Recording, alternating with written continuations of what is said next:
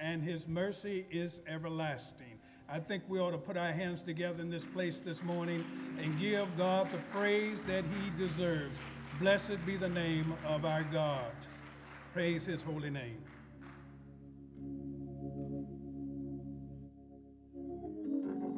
Oh,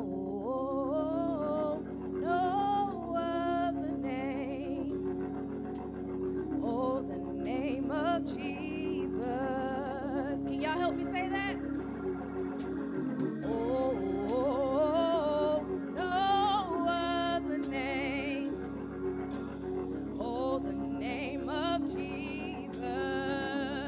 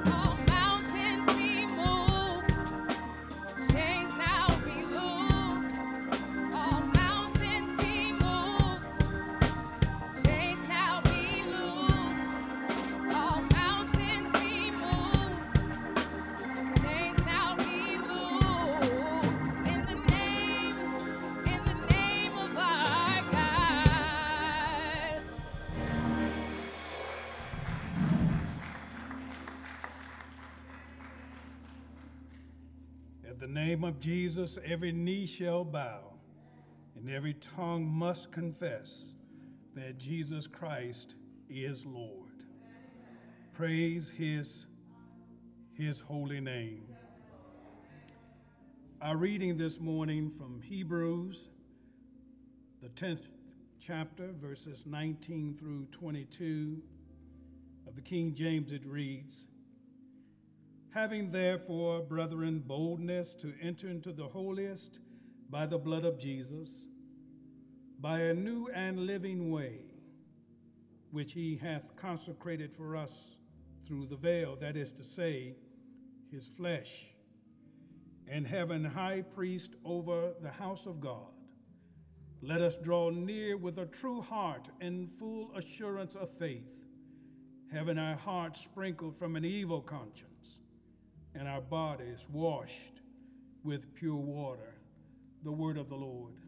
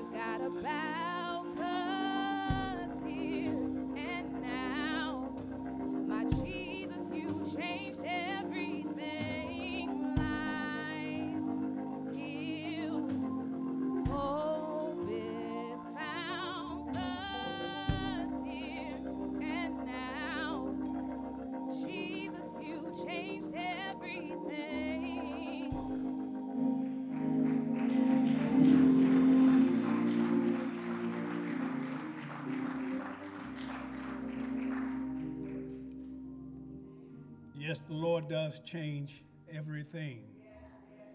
He is the ultimate game changer. If things are not the way you wish them to be, call on the Lord, and He has a way of working it out. Father in heaven,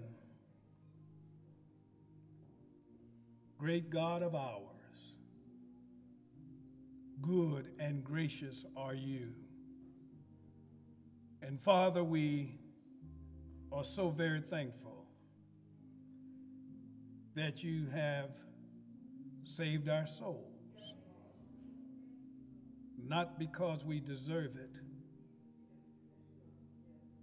but because you desire it.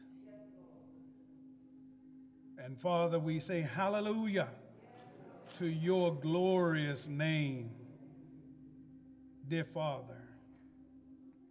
As we enter into this glad time of worship, I pray, O Heavenly Father, that you will accept our worship and accept us in worship. Father, I pray that we shall please you in praising your holy name. Father, allow us to experience your precious presence in this sacred and sanctified space today. Father, bless all over the sanctuary as we enter now into this worship experience. Lord God, our God, how excellent is your name in all the earth. Lord, I pray on behalf of all that have gathered, all that are viewing, those that could not be here for one reason or the other. Lord God, I pray that you smile on us as we worship you. In Jesus' name, amen. Amen and amen. We greet you, church, in the great and wonderful name of our Lord and Savior, Jesus Christ, for he is good, isn't he? Amen. He is good. He is an awesome God. He reigns from heaven above. And with a warm welcome, we welcome all of our visitors and guests this morning. Church, let's welcome them.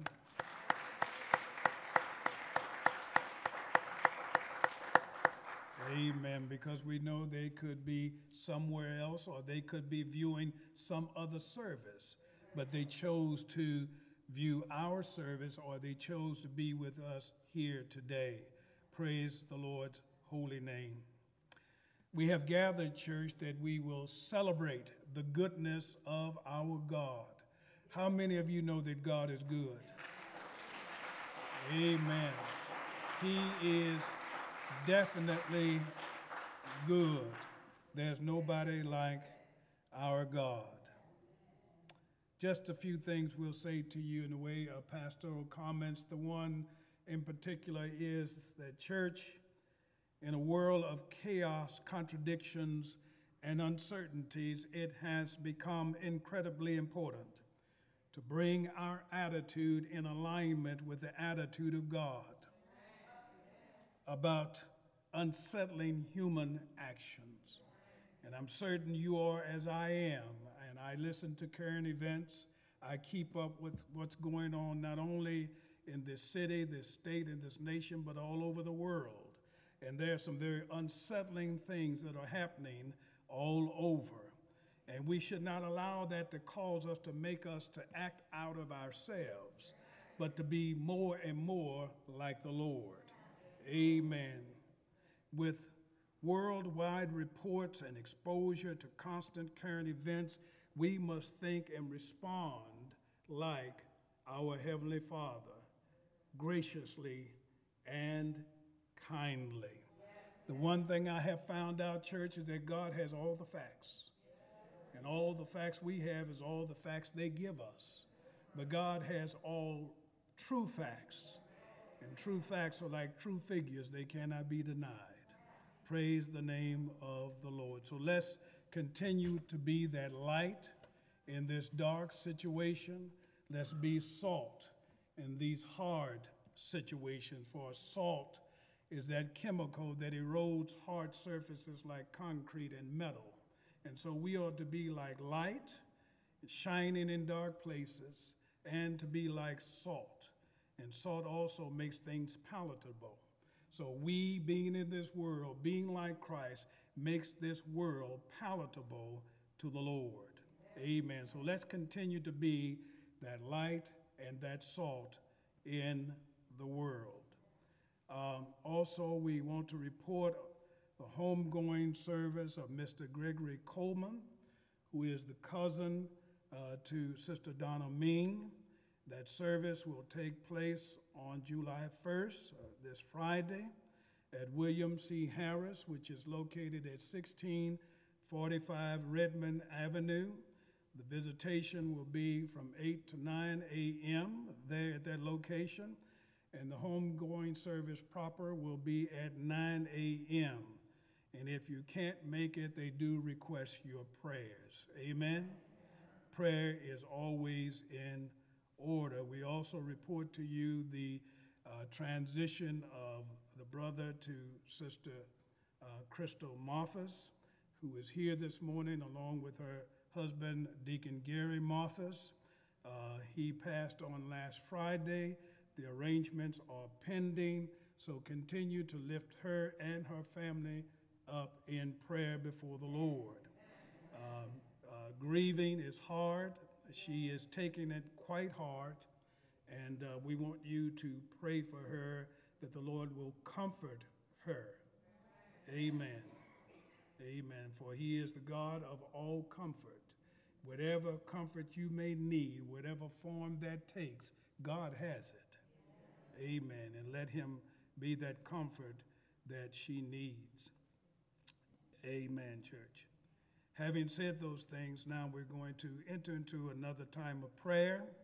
We want you to bow your heads with me, and let us take this time very seriously, knowing that we're not just talking into the air, but that we're actually talking with the Lord.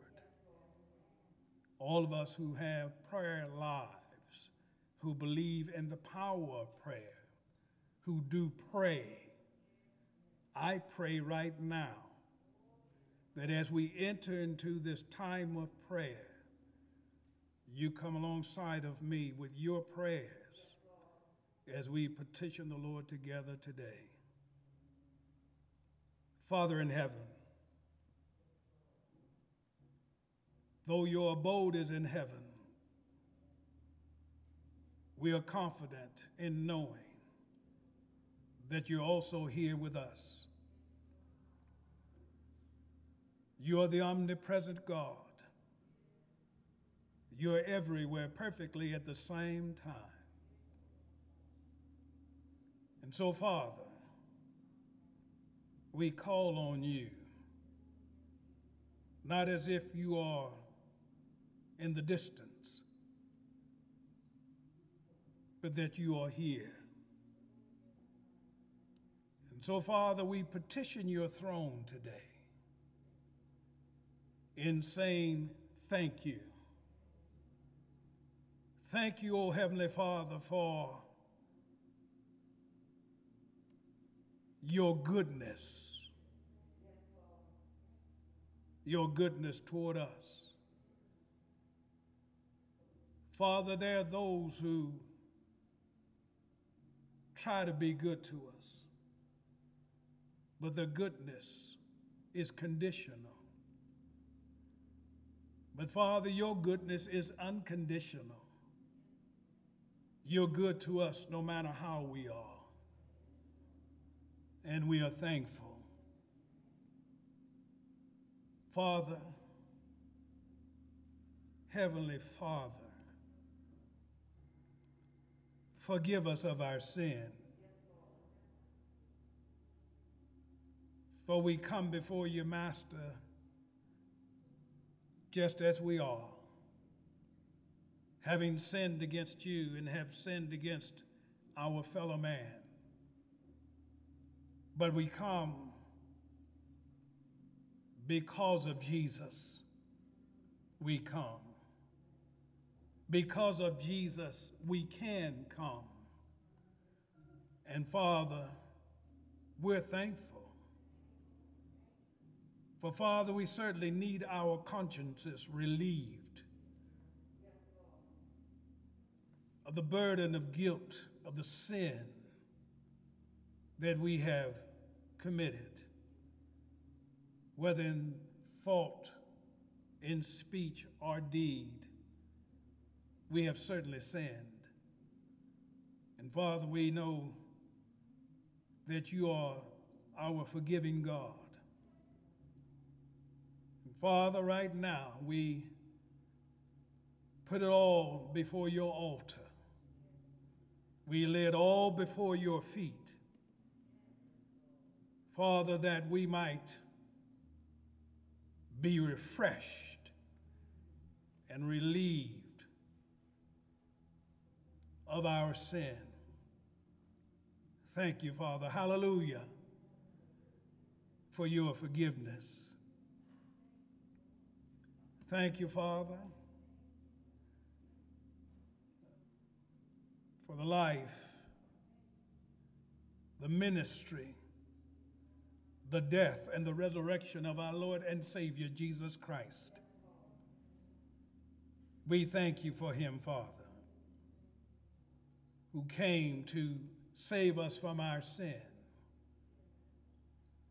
to do for us what we could not do for ourselves.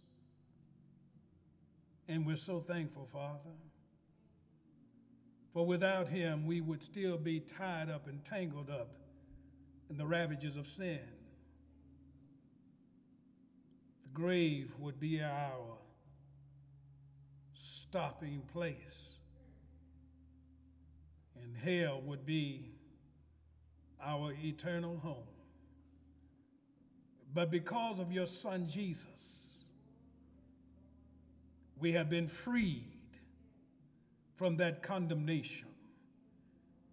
And Father, you have caused us to be your children, therefore having an inheritance that's incorruptible. And we say thank you, Father, for your Son and our Savior, Jesus Christ. Father, we are thankful for your Holy Spirit, by whom we are born again and by whom we are kept. He guides us into all paths of righteousness. No matter how much we pray, no matter how we study, no matter how much we learn, Father, we don't know enough to really know the way. So, Father, we're thankful for your Holy Spirit who knows the way. And Father, I pray that you give us the presence of mind to always follow him. Following him, Father, is not hard, and it's not ambiguous, for he goes according to your word. And so, Father, keep us in the path, we pray, and following your Holy Spirit in the way of righteousness. Oh, Father, Father, Father, Father, bless those who are grieving today. Loved ones have transitioned. Grief has become a companion.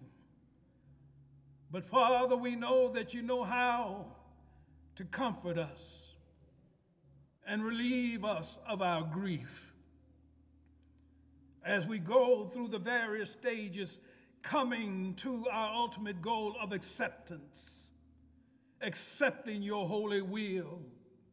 For Father, you have told us in your word, it's once appointed unto man to die, and after that is the judgment. So Father, we recognize and realize that we all must die. But Father, a void has been created.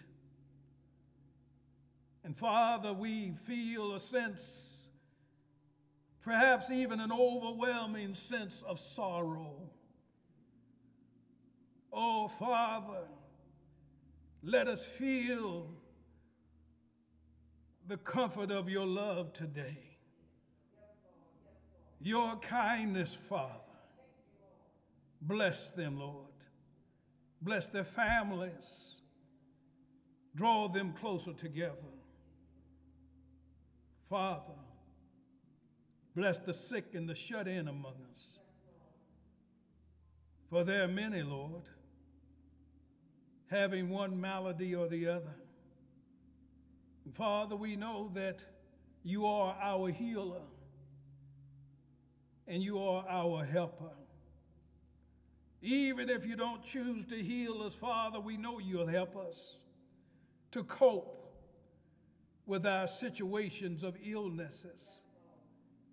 Lord, right now in the precious name of Jesus, let us be now so confident in the fact that you'll keep us through it all.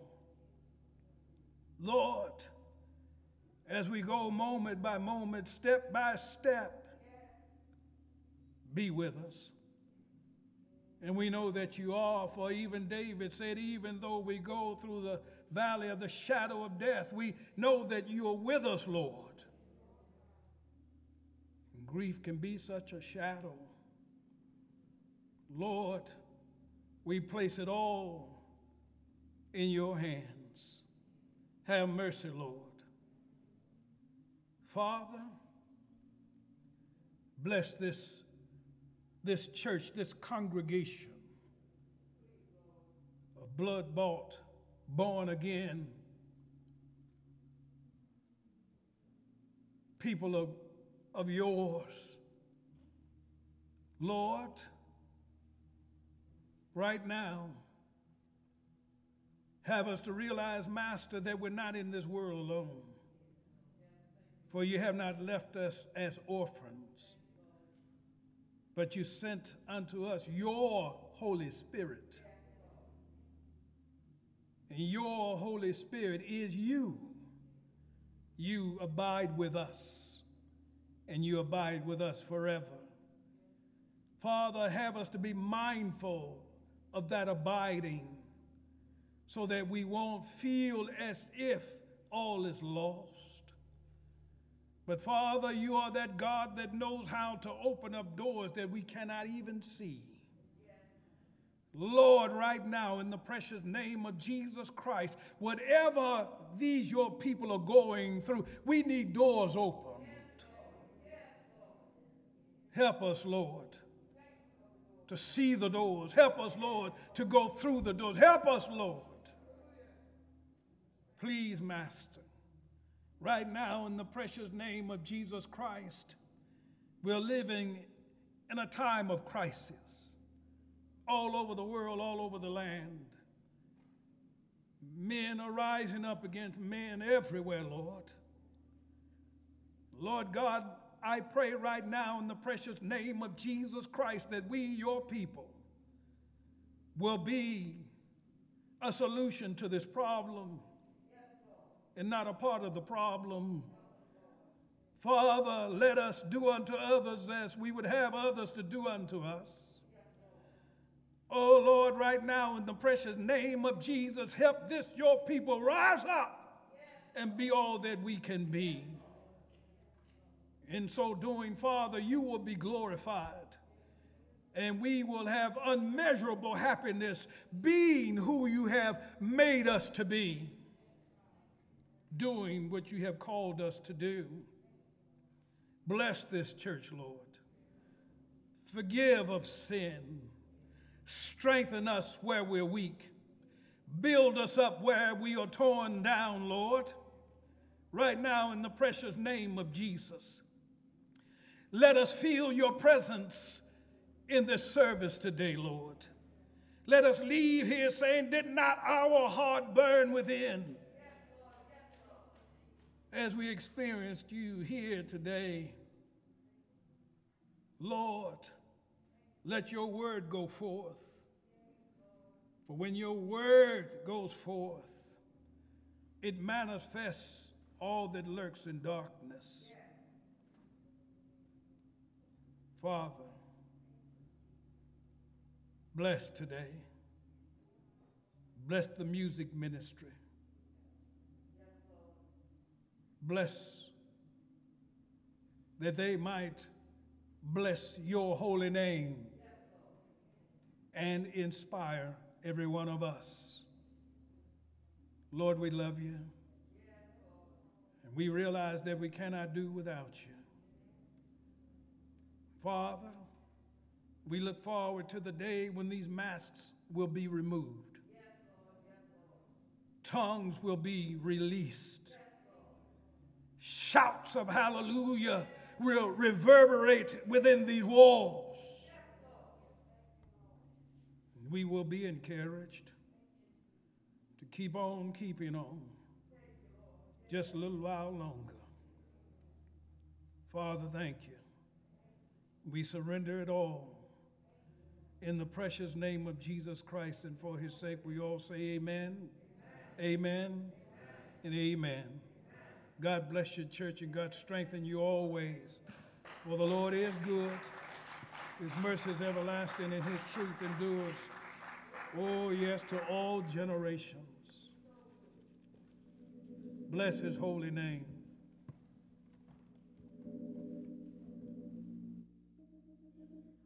And see that Brother Dominique is not with us today. He is away in another venue, but he made sure that we had someone here with us this morning. He's not a stranger to us. You haven't seen him in a while. This is Brother Baropi. Amen. And an excellent drummer in his own right. Amen. Bless you.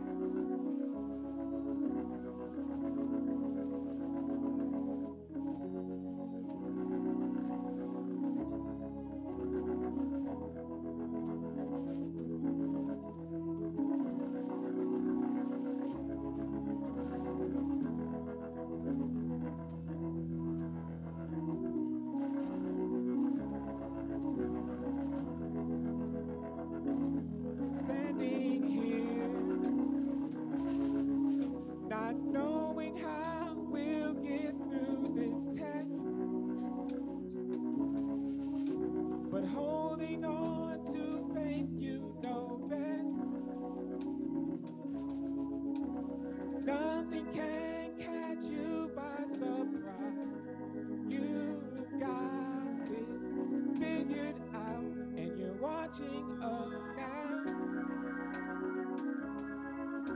And when it looks as if we can't win, you wrap us in your arms and step in. Everything we need you supply. You got this in control. And now we know that you made a way. When our backs were against the wall and it looked as if it was over, Lord, you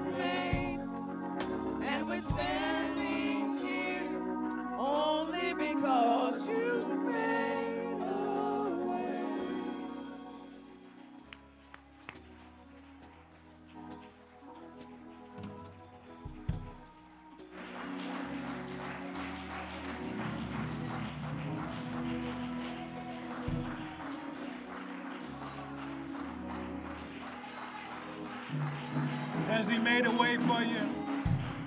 Has the Lord made a way for you?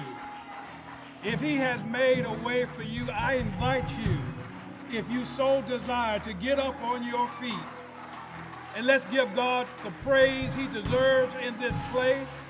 He made a way out of no way, just as Moses and the children of Israel when they were trapped at the Red Sea, and the Lord stepped in and parted the sea, and they made it over to the other side. Yes, God is a way maker. He knows how to make a way out of your no way. You ought to praise him, church. You ought to praise him. Oh, you may not have this chance again. Don't care what's wrong with you. Don't care how you feel today. Give him the praise anyhow.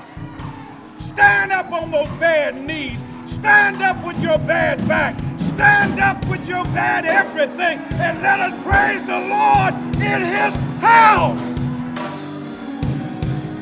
Don't be so stingy with your praise. Praise him. Praise him. Praise the Lord from whom all blessings flow. Hallelujah. Hallelujah. Hallelujah. Hallelujah. Hallelujah. Praise his name. Praise his holy name. Standing here only because the Lord has made a way. Hallelujah, church. Hallelujah. Hallelujah. When you go into those recesses of your mind, amen, you'll find again what the Lord has done for you. Hallelujah. He has moved mountains. Hallelujah.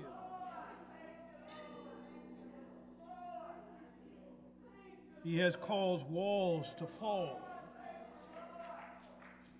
Hallelujah, church. Life can be something, can't it? But God, he does. Not only can he not, but he does not fail. He can do anything but fail. It's not in his makeup to fail. There's no failure in our God.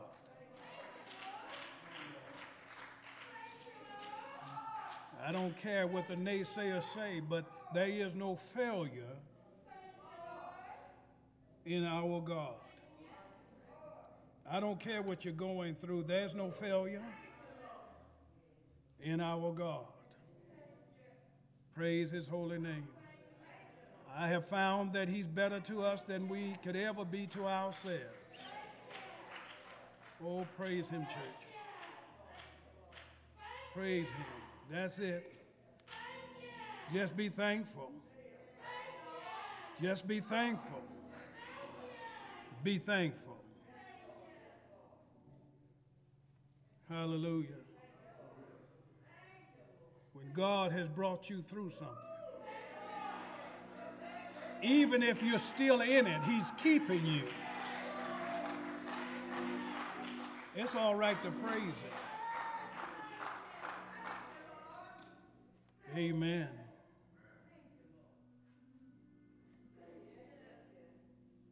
One of the words, a few of the words that's right at the top of my vocabulary is thank you. First thing in the morning, the last thing at night, Lord, thank you. Can't you feel the presence of the Lord today? Don't you feel his wonderful presence? Hallelujah. Father in heaven, we're here again. We're here at this portion of the service that is pregnant and punctuated with preaching. And Father, we pray that your word will be the terminating factor that will be delivered into our lives today. All other matters will have to bow to your word. Father, take me now and use me as an instrument of your holy will, that your will be done. Help each one of us, Father, to empty our minds of all the challenging matters of life and open our minds to the truth of your word. And I pray that the words of my mouth as well as the meditations of my heart be found acceptable in thy sight, my Lord, my strength, my Redeemer. In Jesus' name, amen. Amen. I have learned how to give God the praise, church. Praise his holy name. I used to be like some of those others that thought it didn't take all that. Amen. And if you're one of those, just keep on living. You'll find yourself shouting. Like the old folks used to say, you'll start running and ain't nobody chasing you.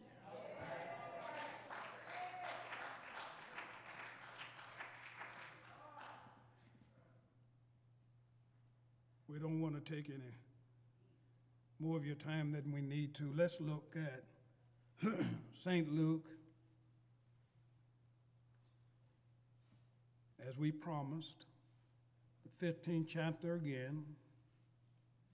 Today we shall begin reading at the 25th verse and through the 32nd verse of the King James Version, with special emphasis on verses 31 and 32.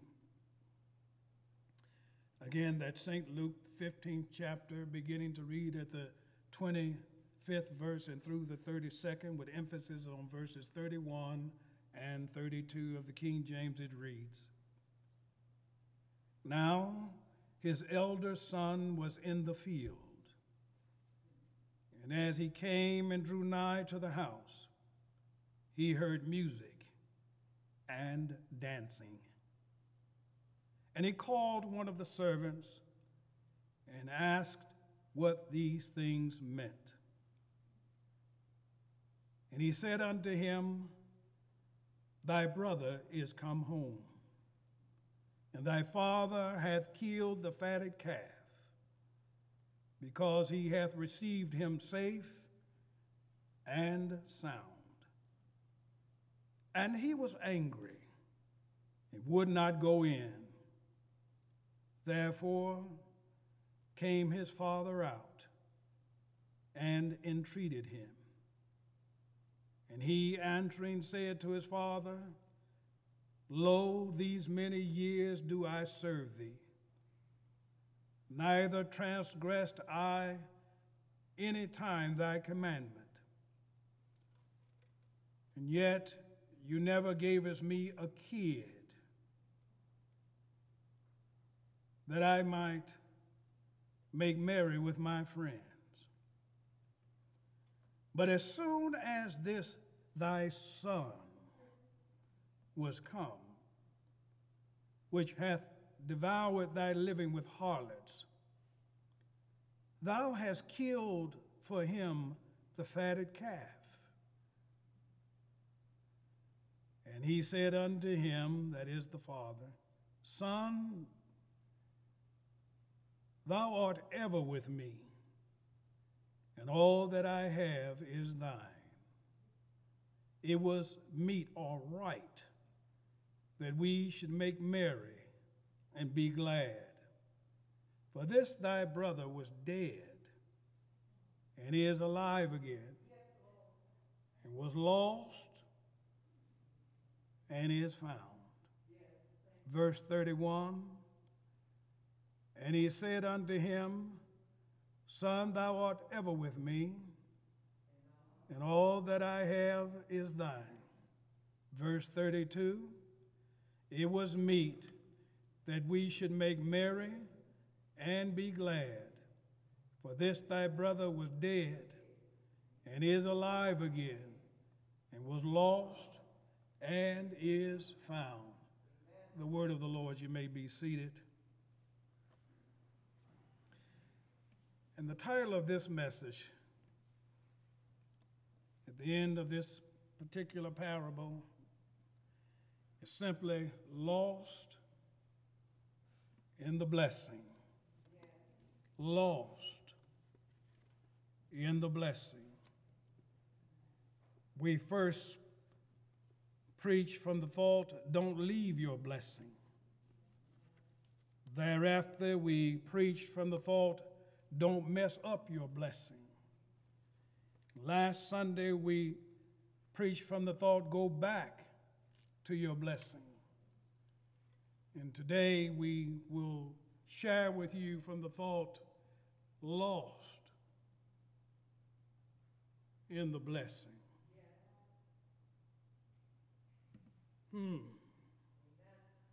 I don't know about anyone else, but as I read and prepared at length these messages, and especially this one today, I saw myself there. There is no such thing as you cannot be lost in God's blessings.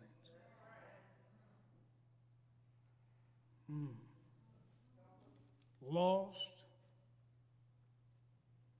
in the blessing.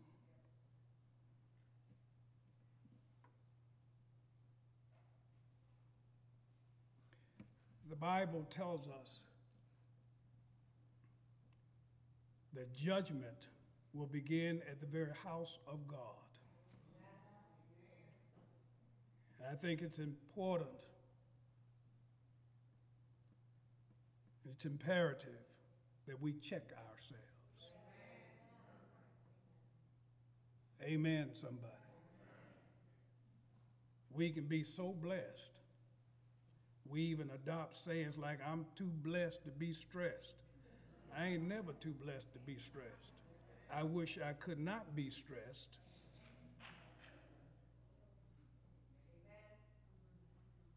But you get so lost in the blessing, we adopt sayings that are not even true.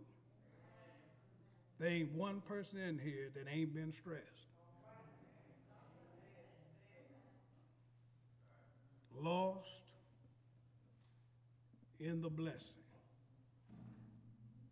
Now, the elder son of the two sons, this Christ presented and proclaimed parable, represents God's chosen people, the Jews, and in particular those Pharisees and scribes, which was mentioned in verse 2.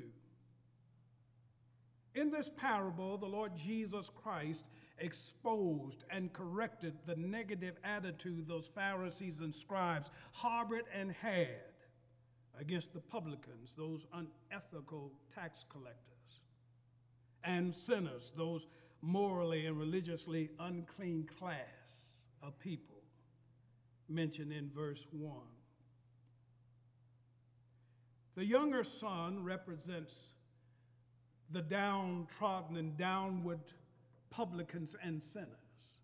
He was the one that took his inheritance and went to a far country and blew everything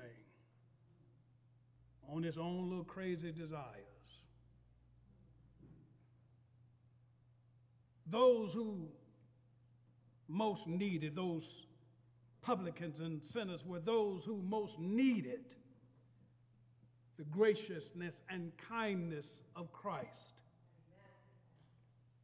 Those Pharisees and their scribes murmured against Christ for having audience with them, those that they consider to be sinners, part of the class that they called the great unwashed. They complained about it. That is why the Lord Jesus came, to seek and to save that which was lost. We need to know today, church, when we start looking down on others, that God is an unbiased God. For the Bible tells us, for God so loved the world, not just you and a few others, but he so loved the world that he gave his only begotten Son, that whosoever believeth shall not perish but have everlasting life. Those who represent Christ should have and are supposed to have the mind, the attitude, and purpose of Christ. And I think that sometimes we lose sight on what the purpose of Christ is. Not was, but is. For the Lord said of himself, for the Son of Man came to seek and to save that which was lost. Luke 19:10. Saints can be so caught up in being saints. Just as a Bible study moment for just a moment, saints come from the same word that sanctified comes from. It's in the same root. And sanctified means set apart, set aside for a particular purpose. Saints have been those of us who have been born again. God has called out of darkness into his marvelous light. He has set us aside, set us apart in this world for a particular purpose. Saints can be so caught up in being saints, they lose sight of the purpose for being set apart in this world for God's special use. When folks see us, they ought to see some glimmer of Christ. When folk are around us, they ought to feel a warmth that comes from us. No matter what the situation, whether it's a situation of road rage, we ought to have the demeanor that brings it down.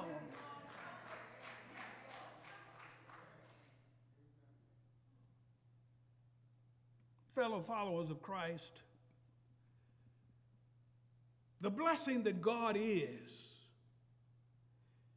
and that he gives, he freely offers to all. You know how it is. You get so blessed of God, you think ain't nobody special with God like you. We can say we don't think that way. Yes, you do. And if you don't today, you did. And if you didn't and you don't today, you will. So let's open our heads, our minds to the Lord today. And let us engage into a little bit of introspection. Let's look at ourselves. Let's see ourselves. This elder son.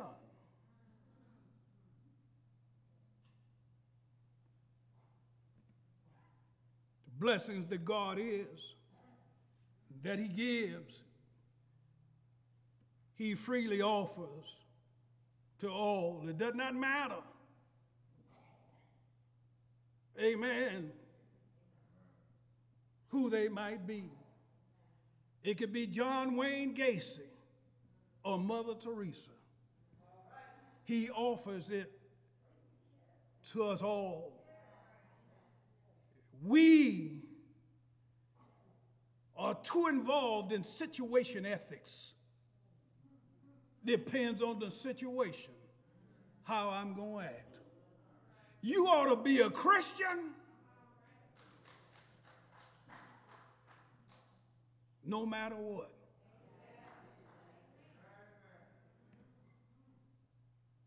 So the relevant question remains, how can one reconcile that principle with one's reality, that the blessing that God is and that he gives, he freely offers to all? How can I reconcile that principle with my reality when I have continually served while others are derelict of duty? Talk about those. Our former pastor used to love to say it. He said somebody's dragging their feet on an uphill pool. Like when we were kids, you go up an incline and you got a wagon and all your playmates is in the wagon and you pulling it.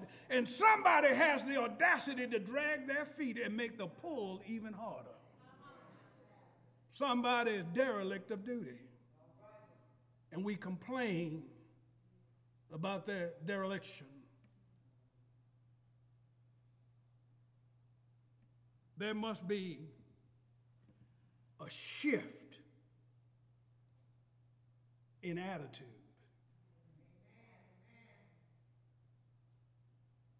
And so then we can say these 2 points of interest.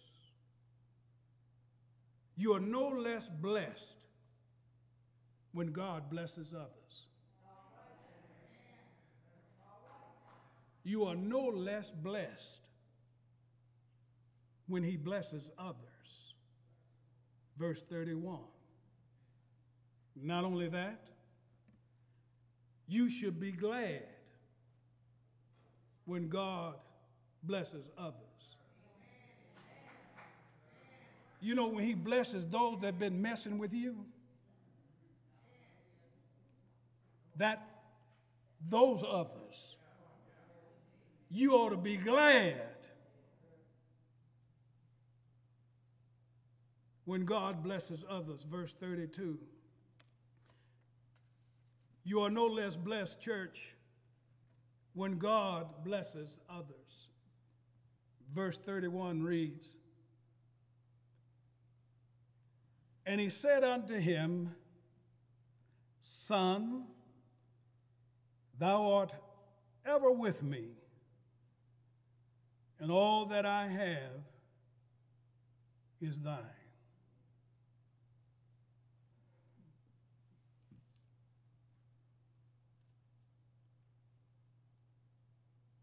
The elder of the 2 sons was disappointed, dissatisfied,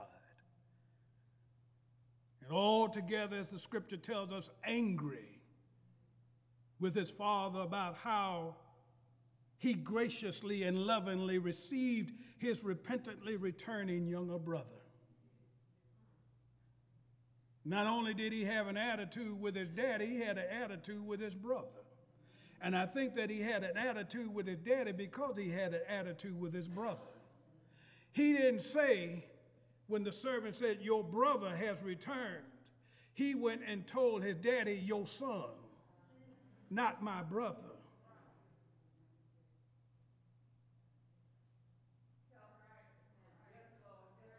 Too often, persevering saints, those of us that continue on in the face of all adversity, too often persevering saints are disappointed and dissatisfied with God's tender treatment of fellow saints who willfully strayed from the way when they easily witness God's grace and mercy upon them. We see how God blesses others that ain't doing nothing. others that have left the church, others that don't pay in church, others that don't do nothing, ain't going to pick up a straw, ain't going to move a piece of paper, ain't going to do nothing. We get mad with them. When God is found blessing them. This elder son, hallelujah somebody, was angry because of how his daddy treated his younger brother. Church, we need to have the attitude of our Heavenly Father. Amen, somebody. Sometimes we don't know that we have strayed. I say that we have the munching sheep disease, that he leads us into that meadow grass, this our shepherd, and we feast upon the tender grass he leads us into. And we're so engrossed and so enthralled in eating up the grass that we munch our way right out of his presence. We stray from time to time. I thank God that we have a wonderful Savior. I thank God that he is our shepherd. Amen, somebody. He is that one that's always vigilant, waiting for us to return. Amen, somebody.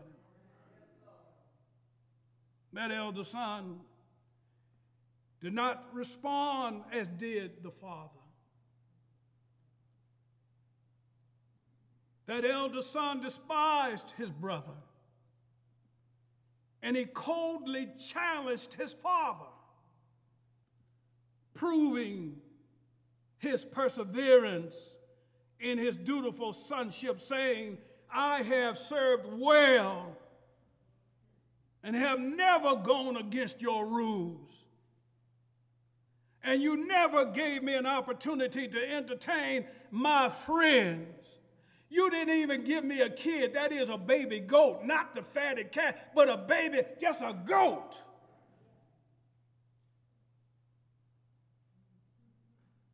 He scolds his father. He challenged his daddy. What an attitude to have. What attitudes we have against God.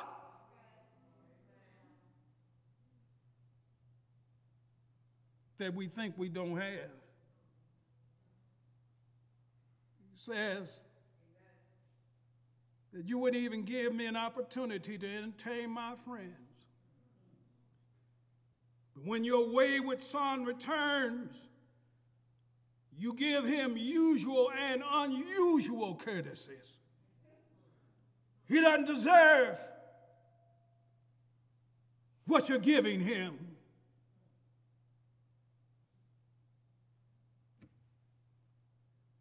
Jumping ahead just a little bit.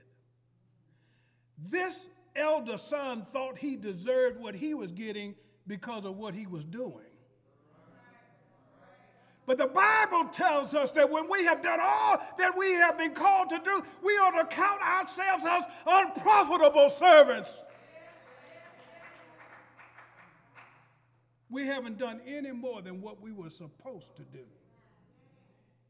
And God don't owe you anything else.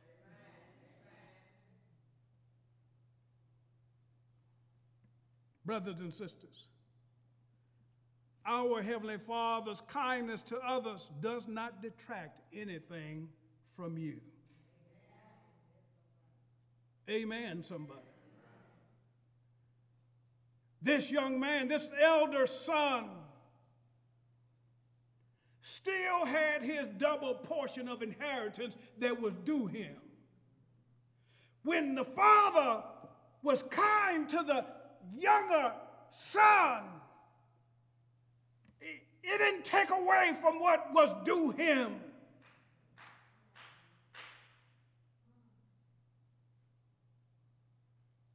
He just needed to keep on doing what he was doing. Don't worry about what the other person is doing and not doing. That's when you get in trouble.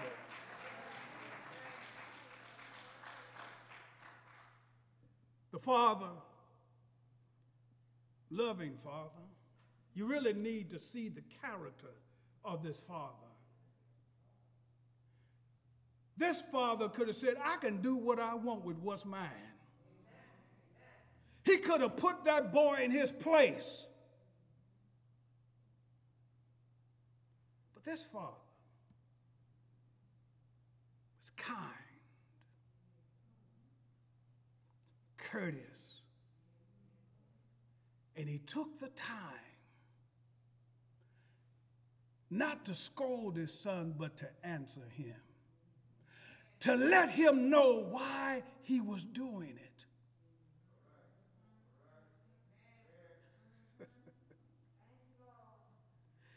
The father answered his angry elder son, reassuring and reminding him because he was always with him, he had access to all that his father had. Everything. This younger son came back flat broke, messed up from the floor up, with nothing. And yet, the elder son, laying up there in the lap of luxury, got the nerve, got the gall, the unmitigating gall to get mad with his daddy. How many of us get mad with God when he blesses a racist? How many of us get angry with God when he blesses a rapist?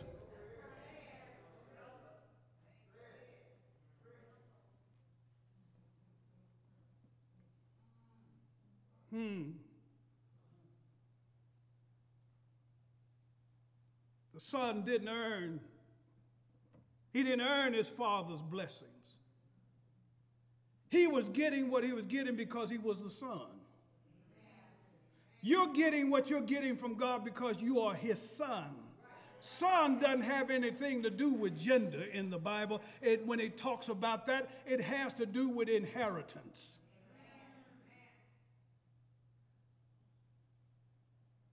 He didn't earn his inheritance. That was his daddy's goods.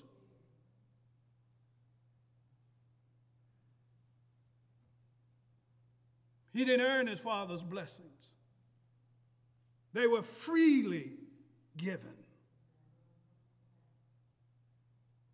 because he was his father's son.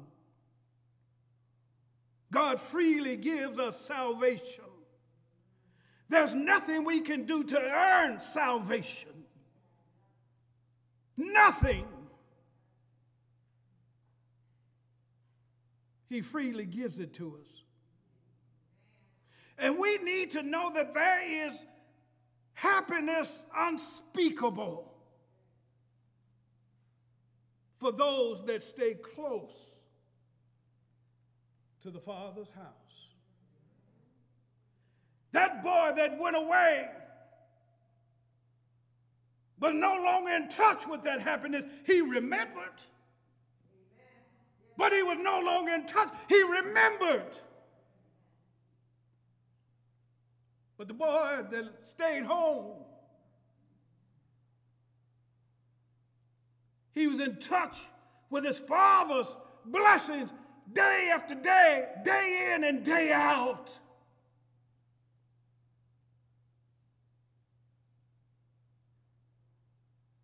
The son, he kept his double portion of inheritance. That son was allowed a place at his father's table continually. When his little brother was somewhere feeding hogs and would have gladly eaten the husks, the food, the slop that the hogs were eating, and he came to himself. God has a way of causing us to come to ourselves and remember how it was when you stayed close to his house. When you enjoy the benefits of God's cool breeze, it doesn't make it any less cool for others. Amen, somebody. Here you are enjoying God's cool breeze as if you are the only one.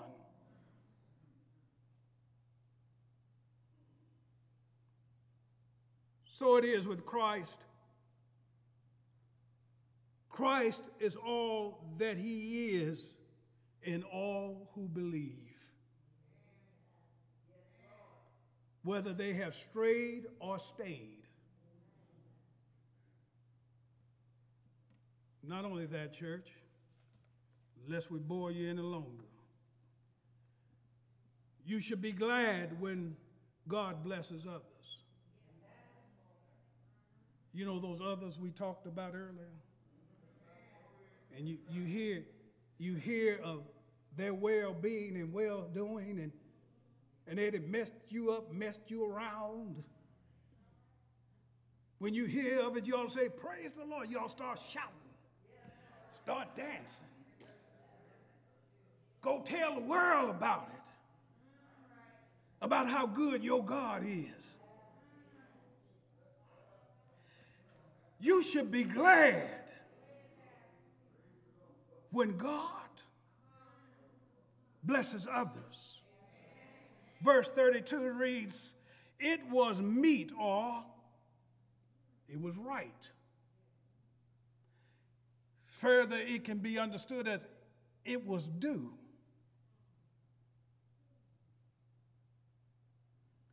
When you repent, you meet the requirements of God and what God does for you. When you repent, you'll do that. Because that's what he said. And that's what he'll do. That's just another Bible study. It was meet. It was right that we should make merry and be glad.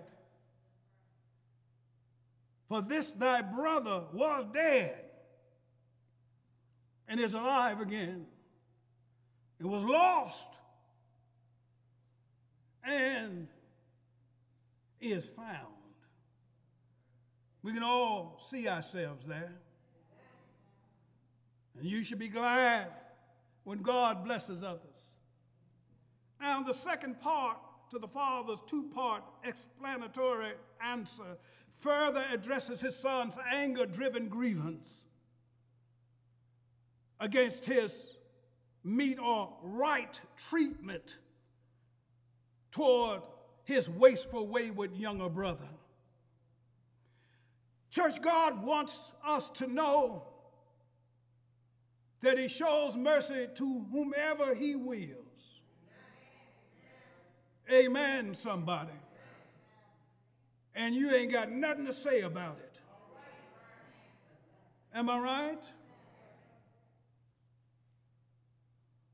God will treat you right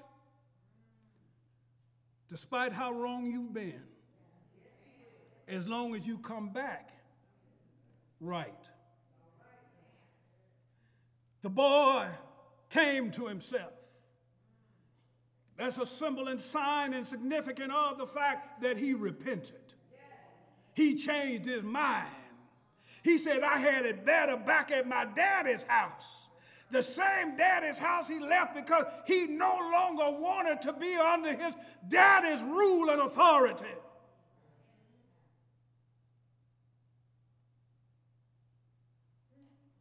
He had a change of mind. He said, I shall arise and go back to my father.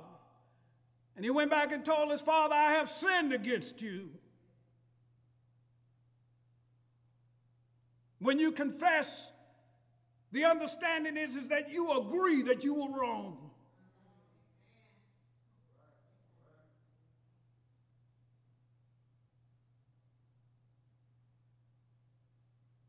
The father told his son it was meet or right that we celebrate and rejoice the return of your brother. He didn't say my son. He told him your brother. And when God is blessing others, you need to say he's blessing my brother. When God is blessing others, you say he's blessing my sister. When God is blessing others, you ought to get glad.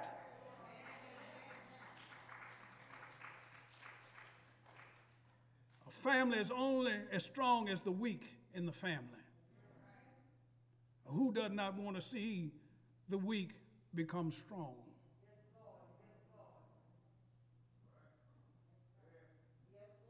Father told his son it was meet or it was right that we celebrate and rejoice the return of your brother. He was repentant. He returned the right way. The elder son, let's look at his character just a little more. No doubt, felt superior. Amen. There's always some low-hanging fruit. You got to put it where they can grab it. It's like when you got educated and them over there didn't.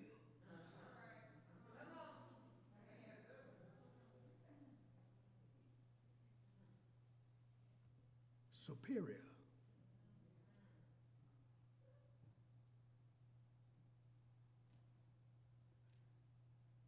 And he felt that way because he didn't go away, didn't mess up like his brother who went away and mishandled his blessing. God's salvation to us is a blessing. Everything God does for us is a blessing. And how often do we mishandle it? Every day.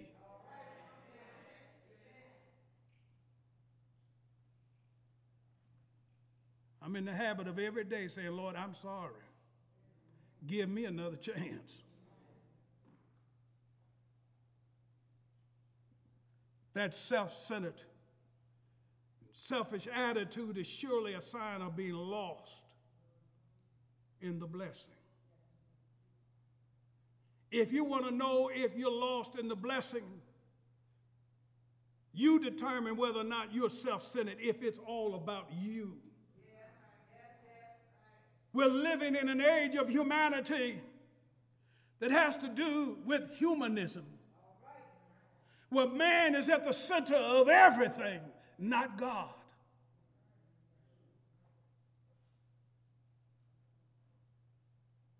That's self-centered, selfish, just want it for yourself, not to share it with anyone else. That selfish and self-centered attitude is surely a sign of being lost in the blessing. That elder son was so thoroughly blessed, through and through blessed, that he felt he was better than his bad-mannered brother.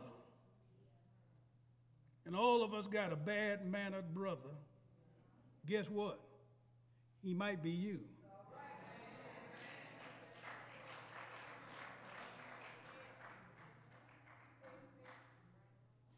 But who is it that wouldn't rejoice when a substance-abusing loved one recovers? Who is it that wouldn't rejoice when a cancer-ravaged loved one recovers? Who is it that would not rejoice when a derelict and destitute loved one recovers? Who is it that would not rejoice when a missing child is found?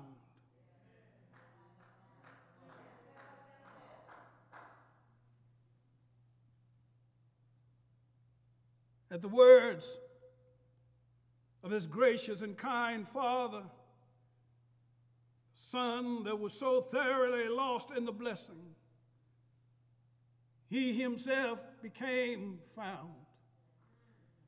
We can ascertain that because you didn't hear anything else coming out of that boy's mouth after his daddy spoke. Am I right? It tells us that the boy relented and he listened to his father and he got the lesson. Are you getting the lesson today?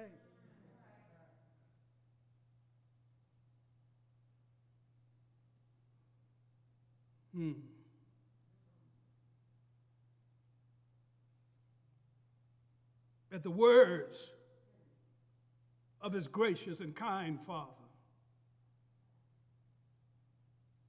the Word of God will expose and correct your attitude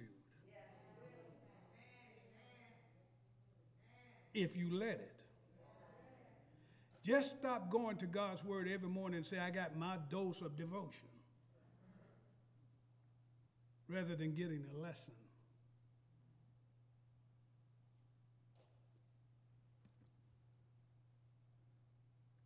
The blessed Word of God will show you where you stand and the way you should go. For the Word of God says that His Word is a lamp unto our feet. It shows us where we're standing, where you are in life, how you are in life. And it is a light unto our paths. It shows us the way we ought to go. Because we don't know. I don't care how much you read His Word, it still don't mean you know which way to go. The Holy Spirit is just like a mechanic. And a mechanic is only as good as his tools. Am I right? He can have all the knowledge he wants, but if he doesn't have any tools, he can't do no work. Excuse my grammar. The Holy Spirit can only work on you in direct proportion as you have the Word of God in your life. It is the tool He works with.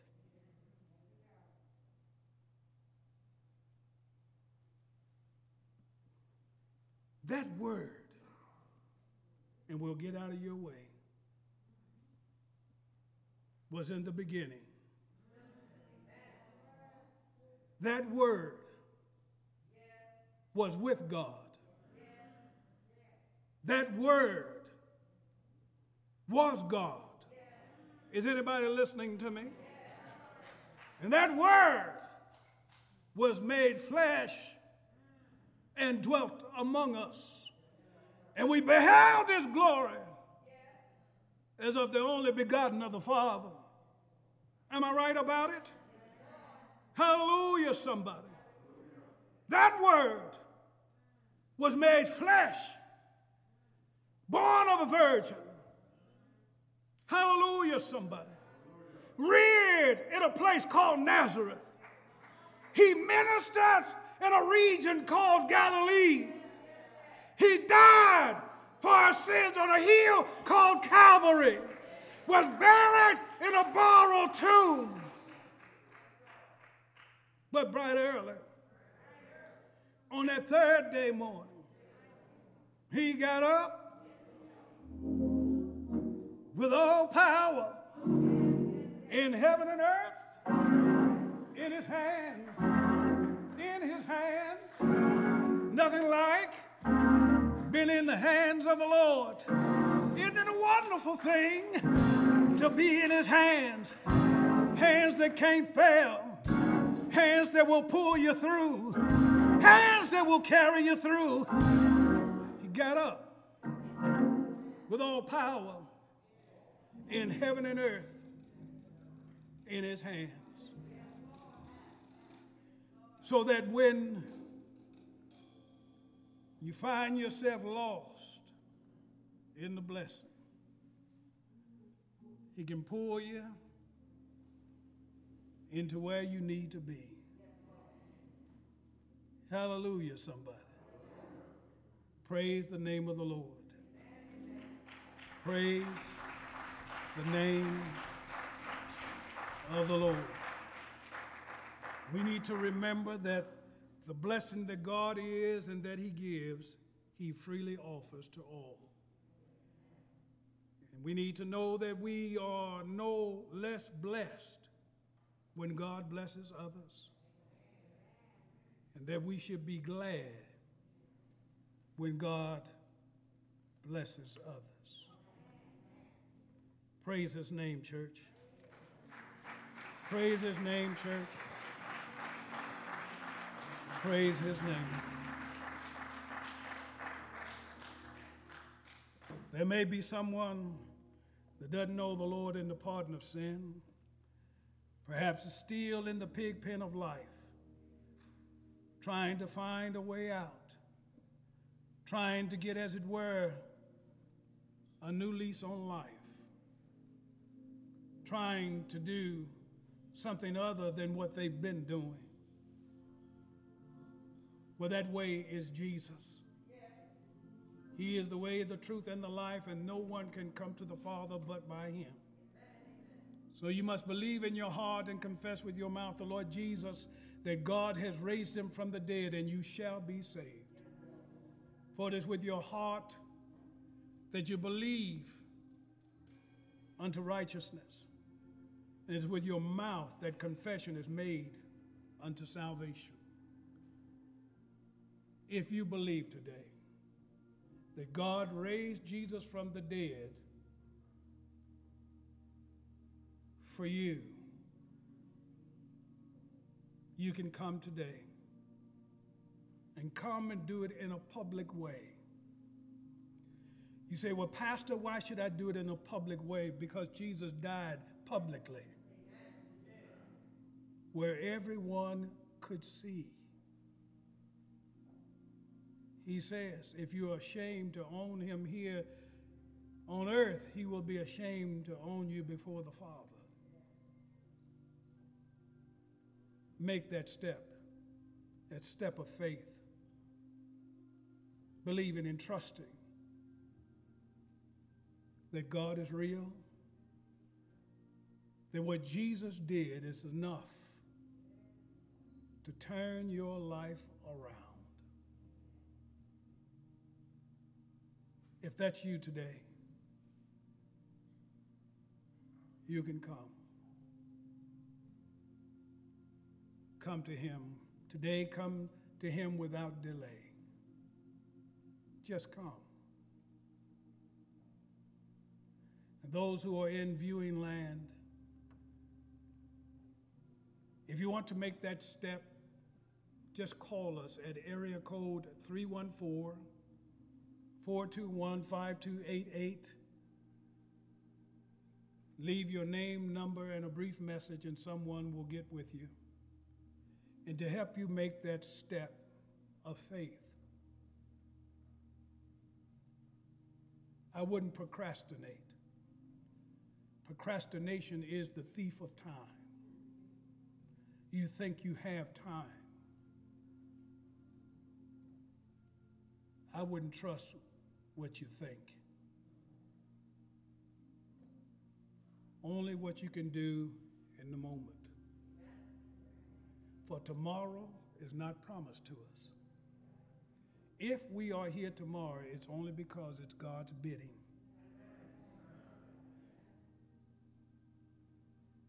You have the unique opportunity to accept him today. He wants you to come. He desires that you come. So come. He says, as he stands on the precipice of eternity, in the Christological standing invitation, come unto me, all who labor and are heavy laden, and I will give you rest. Rest unto your very soul. Your soul is tired because of sin. And if you are saved, but you are unchurched, you may come. I recommend Greater Leonard Missionary Baptist Church because I know her to be a healthy church, a spiritually healthy church. Come. He invites you to come. We invite you to come. Come today. Come without delay. Father in heaven, in the precious name of Jesus Christ our Lord, we thank you for this very, very unique moment that we've had today,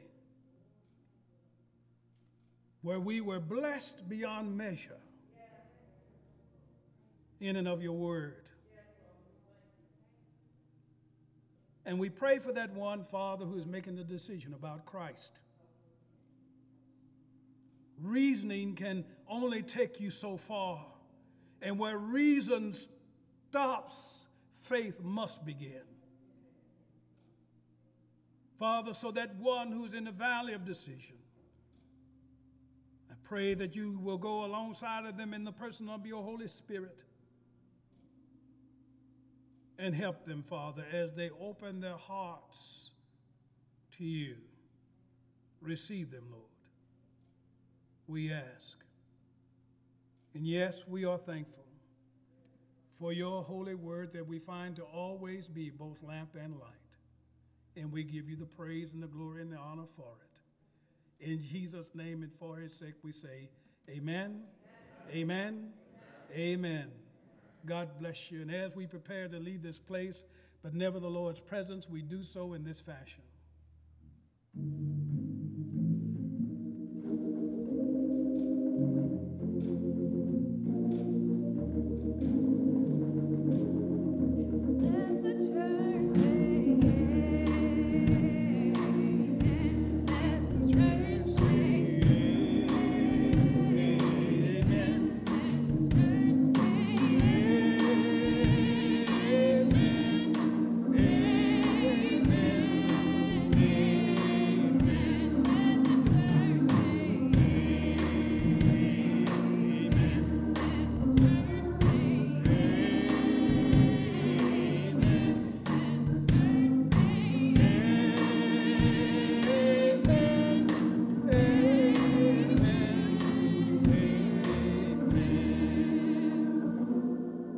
The grace of Jesus Christ, the love of God, the fellowship of the Holy Spirit rest, rule, and abide with all of us, henceforth, now, and forevermore. Let every believing soul say,